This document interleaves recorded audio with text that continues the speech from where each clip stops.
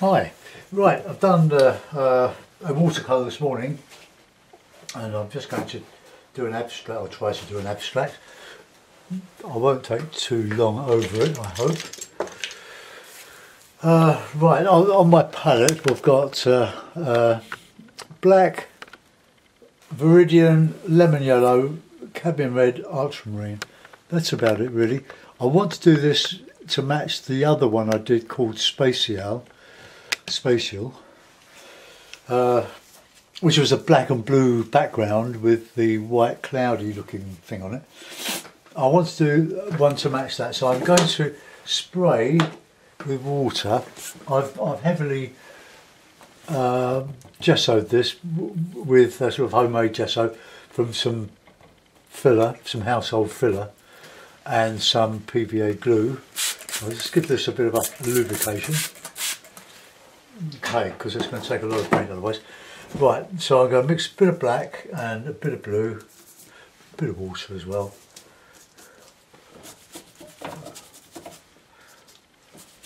So I'm going to mix the, I'm not going to mix them too closely together. I'm going to mix a bit of red in with it as well. So I want the red and the dark and the black to be some sort of complement to the green when I put it on.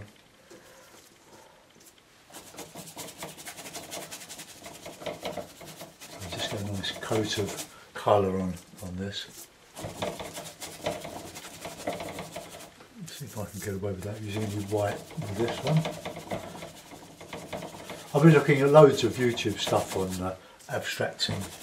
I first started doing abstracts in the 1990s, late 1990s, and I did okay with some of them. It was quite encouraging. And I sold some at what was then the Sunshine Gallery in Hayes Galleria, which is London Bridge. I might use some more cadmium. I've got loads of cadmium, I've got another 3 tubes of it. Right, more cadmium red. I'll have to open another one. There's not much left in this one.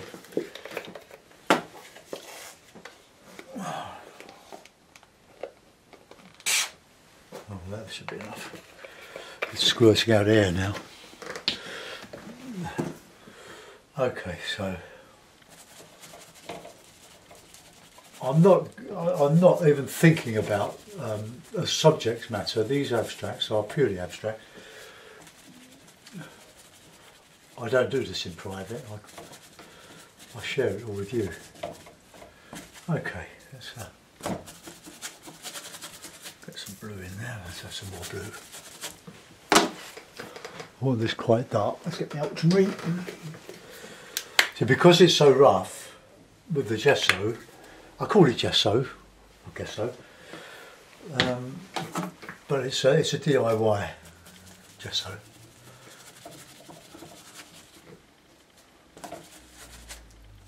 Lovely, just plop it on. Yeah, I was saying, I'm watching a lot of abstract videos on YouTube. Much of it is on BBC. And it's on the BBC iPlayer, but it's not on YouTube. BBC, we complain bitterly about the BBC and its politics and its political correctness and so on, which seems to be the bane of the Western world, political correctness. And more extreme states, you're told exactly what to believe. That's what they try here. And we pay a lot for it. We pay over £145 a year for it. Let's just go and get another red. Right, cadmium red. Take the top off just to pierce. I'll take the little cap on it. These have gone up to £2 now. Terrible price for 200 millilitres of lovely colour. Very good value. Wilkinson's. You can get them in other stores. It's not exclusively to Wilkinson's, the cheap colours. You have to look out for them. I need a new black because that's not going to last me much longer. Alright, just stick it all in there. Don't want to leave too much of this background. But as I say, on the BBC iPlayer there are lots of documentaries on abstract artists like Pollock and my favourite, Hodgkin. That's showing up nicely. I'm not cleaning my brush. Let's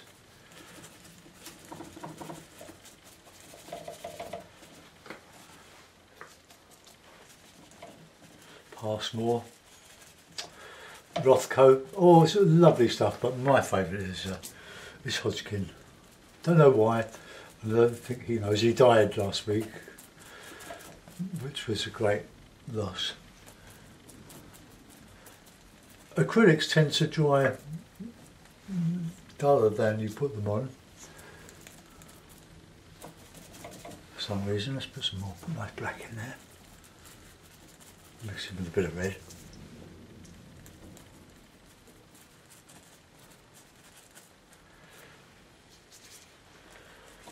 Oh, I'm just enjoying the process of painting and just having fun. My landscapes, my stream that I did this morning, they're sort of abstract because they don't exist. I wasn't copying it from anything. I make them up. So to that extent, they are abstract. Right, now, see where the fun begins. I'll find another brush. I've got another two here. Make sure they're all nice and clean. Keep your brushes scrupulously clean. It sounds a bit trite for advice, but if you neglect your acrylic paint on the brushes, you'll lose your brush. So be warned. Okay, now let's get some Viridian and some lovely lemon yellow.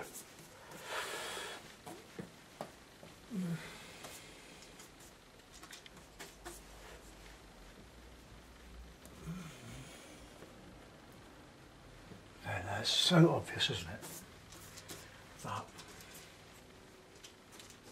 I might even put some orange. Ooh. Be careful, that's going to go everywhere, isn't it? Right. If I mix a bit of water with it,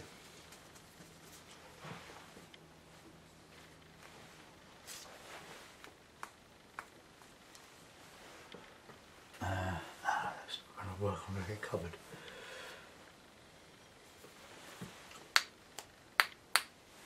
A bit more water, I think. Let's make it all nice and sloppy. Got clean jeans on here, my wife would call me if I were in another pair.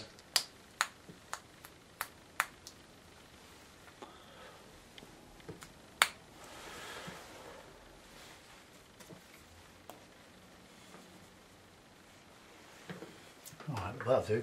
Let's make that a bit orangey now.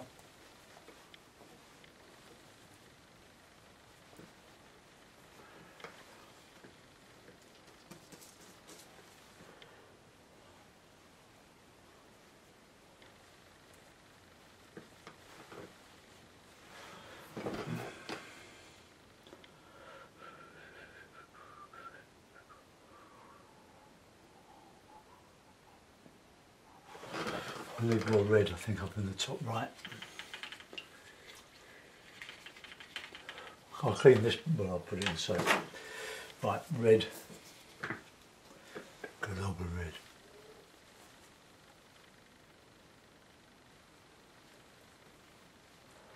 Now, who knows why I did that, eh?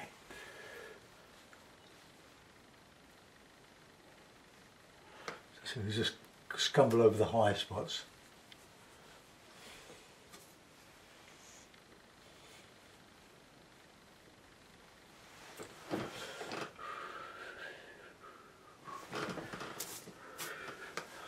Right, I'll get the mod rigger. I want to put some yellow on that. I think some more yellow. And I'm going to use my rigger when I locate it. There we are. it's got in the red and the green. So I have to clean that off. Always have plenty of toweling when you do this. Oh, let's get a bit of water in that. Make it a little bit sloppy.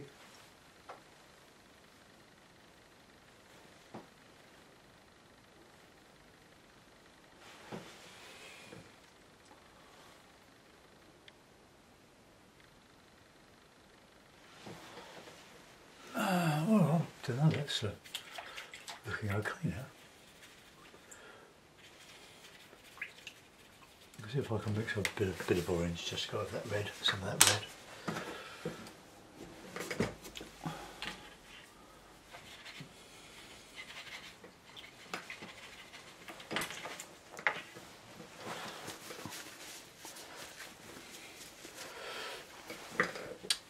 Yes, Howard Hodgkin, he painted about his emotional experiences, which were really abstract. But if you haven't seen his lovely work, go and have a look on online on YouTube.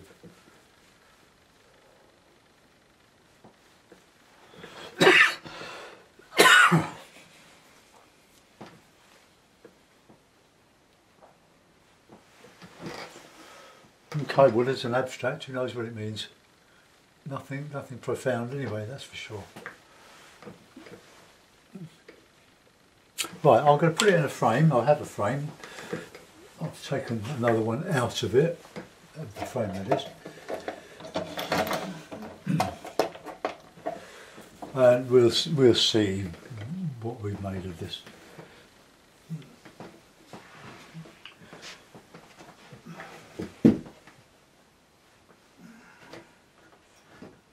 I hope it fits.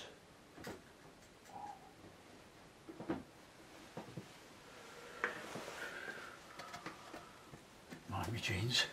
Right, that fits just about. Right, wait one moment, all right. Stand with it. Okay, that's it. Oops, upside down, upside down. Yeah, well, there we are. We've got another abstract. Journeyed them out. That's quite bright and cheerful, isn't it? I don't know what sort of title we'll give it, but if I can show it to you, sort of, let's move the camera around here, raking sort of like we're close up on it, you'll be able to see the texture of it. There's a lot of texture on there. Oh. It makes it much more of an interesting surface to paint on. Let's come round to the front now and have a look at it. You enjoyed that? I did. No idea what that's supposed to. Let's move the camera back. No idea what I was doing. No thought, nothing intellectual about it. It's just the joy of paint. It's the joy of painting. Lovely, lovely primary colours. We've got the blue, the red and the yellow and some secondary colours with the greens and the oranges. But the blue, you can see I can see the blues here, a bit of blue there, but on essentially a black and red background. But somebody will like that because the scenes, the rivers and all the stuff I paint, everybody does that. That's where they start, and most of us don't progress any further into abstraction. Really, it's been around a long time. But there was a time when there was a battle about, oh, this could be done by a child or a chimpanzee, or my pet dog could do better. But that battle's been largely won, really, and this sort of art has a place in decorating one's house. Not on that scale. I was asked this morning if they would like to see me paint on a large canvas. Well, I'd like to paint on a large canvas, but I haven't really got the space in my studio here for large canvases. And large canvases take up a lot of room, and a dozen of those would fill my space, and I've got enough clutter with thousands of paintings up here surrounded by them. So I paint, that's mainly why I paint on this size. It's a convenient demonstrating size, and this is a demonstration after all. It's not a great work of art, but it is what it is. A painting done to amuse my friends on YouTube and Facebook, and I hope you enjoy. Thanks for watching and listening to my claptrap. Bye for now.